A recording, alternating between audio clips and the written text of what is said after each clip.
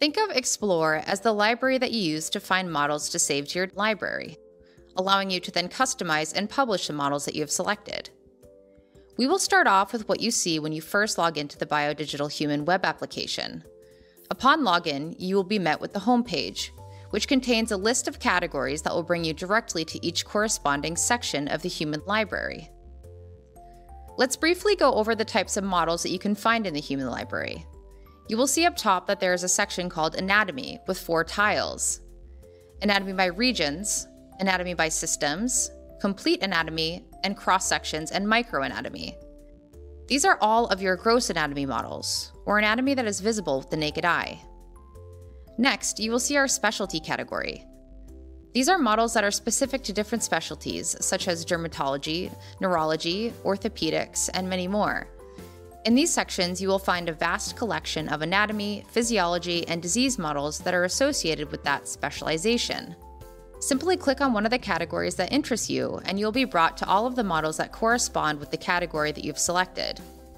As always, if you want to search for a specific model, the easiest way to do so is to use the search bar. You can type in keywords associated with your model, and you'll be redirected to a list of models that include each keyword. This is a great way to quickly find exactly what you are looking for. If you ever have trouble finding a certain model, be sure to try searching using different keywords. If you want to go back to the home screen, you can always click the BioDigital icon in the top left corner of the screen. Now, you can either select a tile that interests you, or you can click Explore in the top left of the screen. These 2 options will bring you to the BioDigital Human library. If you click Explore, you see all models listed alphabetically.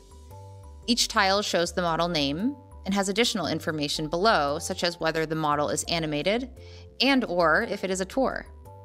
To the left, you will see a menu that allows you to filter your results by category, type, or level of detail. Under Category, we see the same categories that were shown on the home page. We have our gross anatomy and our specialties. Selecting a category will filter the list of models we see on the right, such as the models found in the cardiology category. To access our other filters, scroll down the menu on the left until you see Type and Level of Detail.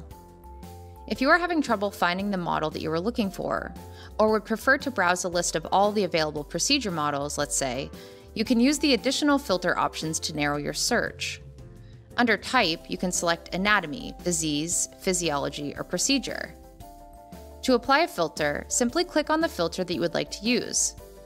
Under Type, you will also see the filter for the level of detail. This will narrow your results down to gross anatomy, tissue, cellular, or molecular. Here's a tip. If you select both filters and notice that you have 0 results, try switching one of them back to all. For example, if I select Procedure as my type filter, and then also select Molecular as my level of detail filter, I will see no models found.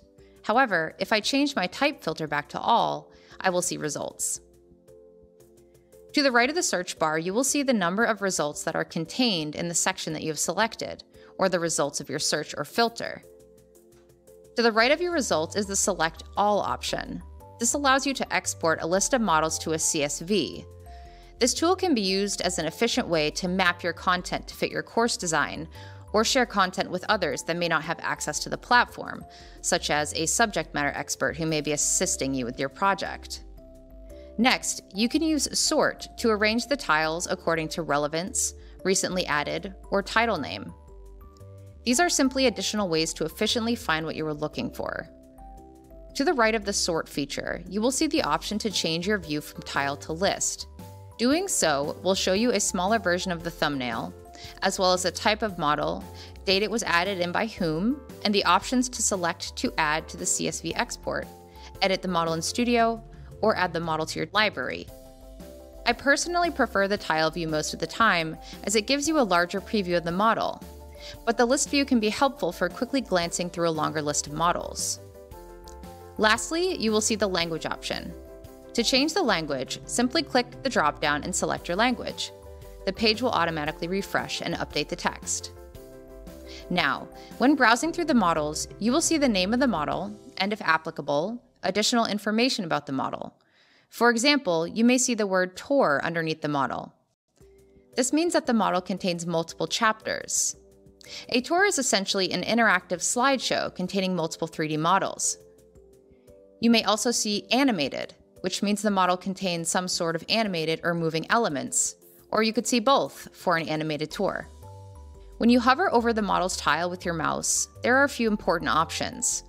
You can select, view, edit in Studio, or add the model to your library. Adding models will likely be the most common action, as a model must be saved to your library before it can be published. You are able to open the model directly in Studio from here to customize it. However, again, you will have to save the model to your library before it can be published. To add the model, click the plus icon in the top right corner of the tile. You can add the model to My Models, or if part of a team, to Teams Models.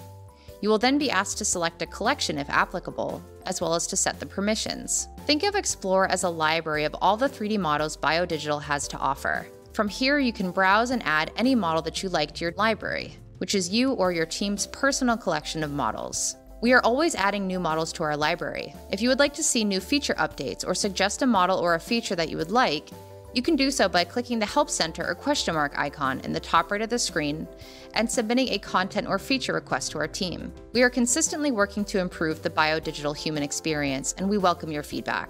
Thank you for joining me. And remember, to view other helpful tutorial articles and videos, visit our Help Center at support.biodigital.com.